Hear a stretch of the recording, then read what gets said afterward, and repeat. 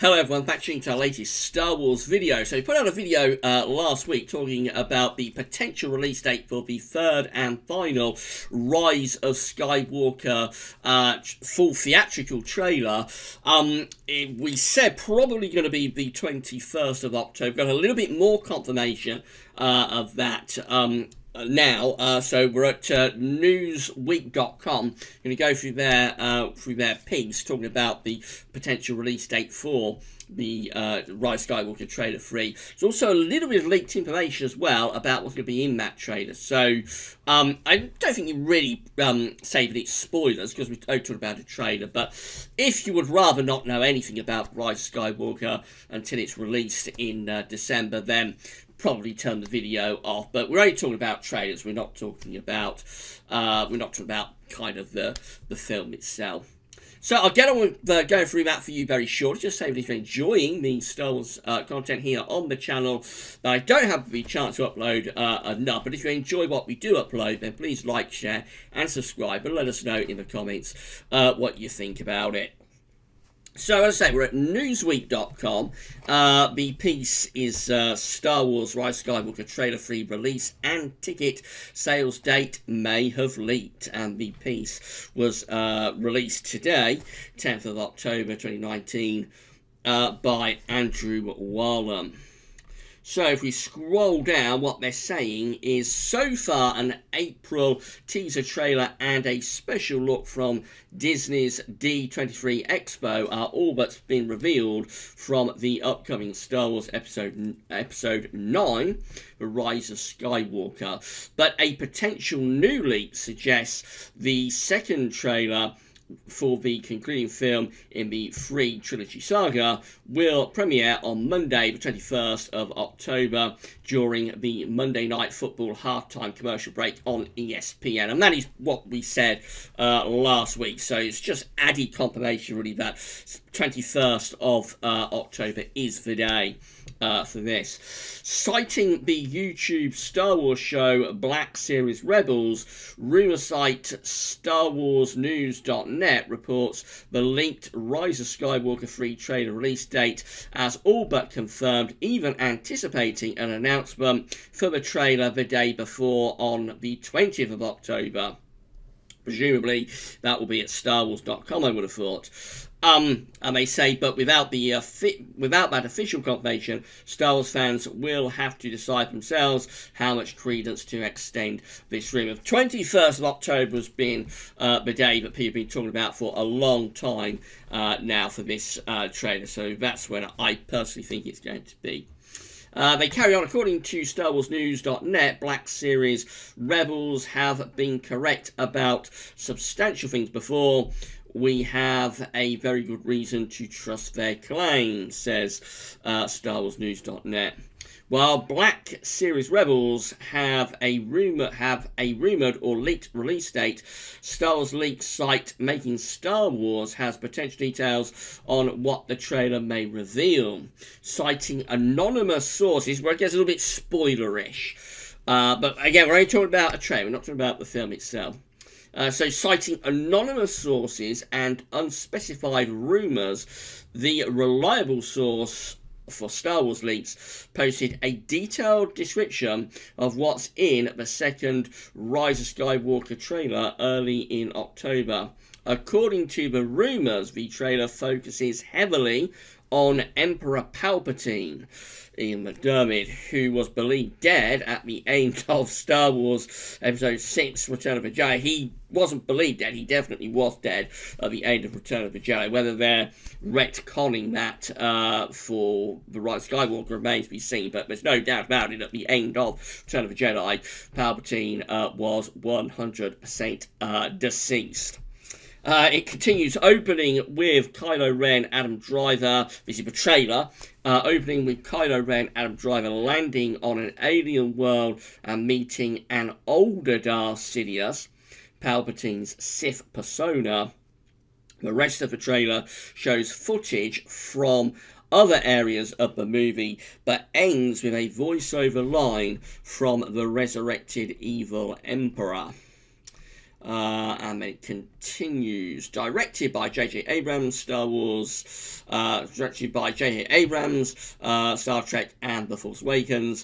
For a script by Chris Terrio. The Rise of Skywalker is meant to wrap up both the new trilogy and The Force, that began with The Force Awakens, and the overall Star Wars saga, which began in 1977 with the original Star Wars. There is currently no Star Wars movie release dates beyond The Rise of Skywalker, though both The Last Jedi director Rian Johnson and the duo who created Game of Thrones are developing new series. And it just goes on about the trailer. So assuming the rumour is accurate, Rise of Skywalker Trailer 3 will premiere during the broadcast of New York Jets versus New England Patriots game, which begins at 8:15 Eastern Time on October 21st. As with Last Jedi and Force Awakens, the trailer release will likely coincide with the announcement of ticket pre-sales for the movie. Right, so more confirmation for the 21st of October. I think that's the main takeaway, but this definitely seems like the trailer will be dropping on the 21st of October. Going to be quite late in the evening in America, on the east coast of America, so it'll be even later where I am in the UK, so no doubt we'll discuss this on the Tuesday, which will of course be the 22nd of October. One interesting little tidbit that I took out of that is that they say that the trailer begins with Kylo Ren meeting Darth Sidious, an older Darth Sidious. They don't say an older Palpatine. They don't say an older Emperor. They say Darth Sidious, which is quite an interesting way of framing the scene, because you would think they would probably use the Emperor. The Emperor was already very ancient in Return of the Jedi. So exactly what they're getting at with that, I'm not sure. But maybe they're going to go something along the lines of Darth Sidious and the Emperor's personas split somehow. So the Emperor was killed at the end of Return of the Jedi, but the Darth Sidious lived. Was still alive, perhaps, at the end of Return of the Jedi, and continues to carry on. But how they will work, I'm not sure, because we know from the prequels that they're all the same character: Palpatine, Chancellor Palpatine, Senator Palpatine, as he was in The Phantom Menace, Supreme Chancellor Palpatine, as he becomes, and then, of course, Darth Sidious, and also the Emperor, as he is at the end of Revenge of the Sith. They are all one and the same person. Just different personas, different facets, if you like, different facades of the same person. So how they would get away with that, suggesting that the Emperor wasn't indeed killed at the end of Return of the Jedi, but Darth Sidious, who is the same person, or throughout the prequels, and you would think the originals, they were the same person.